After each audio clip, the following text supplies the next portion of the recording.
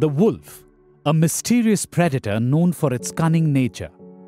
Stories of human-wolf conflict, as well as their association, date back to eternity. It is one of the most common large predators in the world. But in India, the species is overshadowed due to the presence of more charismatic predators like tigers and other megafauna like elephants. In India, majority of the wolf population remains outside protected areas and is highly dependent on domestic livestock. This brings them into a major conflict with humans, especially the shepherd community. Persecuted systematically from almost its entire habitat, the Indian wolf is now confined to parts of Maharashtra, Rajasthan, Gujarat, Madhya Pradesh and Karnataka, where some breeding populations still survive. One of its last remaining strongholds is the Deccan Plateau of Maharashtra. The Grasslands Trust team has been following these wolves for the last decade under the guidance of eminent scientist Dr. Bilal Habib from the Wildlife Institute of India. Conserving these last remaining breeding populations spread across some of the most continuous belts of the grassland habitat is vital for the long-term survival of the species. Although wolves live in highly human-dominated landscapes, very less information is available on them. Because of the landscape and nature of these animals, it is not practical to follow or observe them continuously for a long time. Attaching GPS collars on the animals is the only source of getting authentic data like their land use pattern, movements, den site selection, hunting patterns, and most importantly, dispersal patterns of the subadults. But catching an animal which is used to living around humans and is known for its cunning behavior is quite a steep task.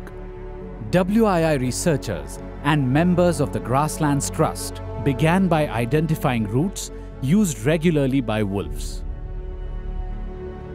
After that, traps were set at the most suitable sites. The work began well before sunrise. Foot traps were set on the paths most favored by the wolves. These are called soft catch.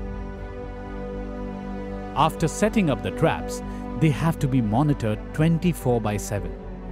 Vehicles ferried between the trap sites to keep watchers supplied with water and food. An animal like the wolf that is so used to the ways of humans is quite difficult to outsmart. Many a times, wolves appeared near the traps but took off when they sensed something odd. The team often changed the trap layouts to make them look natural. In some cases, free-ranging dogs disturbed the traps and everything had to be reset. In the 3 phases of collaring, 8 wolves from different parts of Maharashtra were collared and released. Before releasing them, body measurements, weight, and blood samples were taken for further study. Wolves of different ages were collared to know more about their ecology. The land use pattern of adult pairs showed considerable differences, even regionally, depending on the availability of food and water. One of the subadults moved 80 kilometers away from her home territory and established herself in a new area. The den sites play a crucial role in the lives of the wolves. Protecting land patches preferred by wolves for den sites can also play an important role in their conservation. These wolves face grave challenges for their survival. Free-ranging dogs compete with them and are replacing them in some areas. Even leopards are taking over some of the habitats used by wolves in the past. Cases of poisoning happen as retaliation to livestock killing. Sometimes, whole packs are wiped out in the process. The wolf is the soul of our grasslands, the apex predator in the ecosystem. What we need is concrete policy for its conservation if we don't want it to go the bastard way.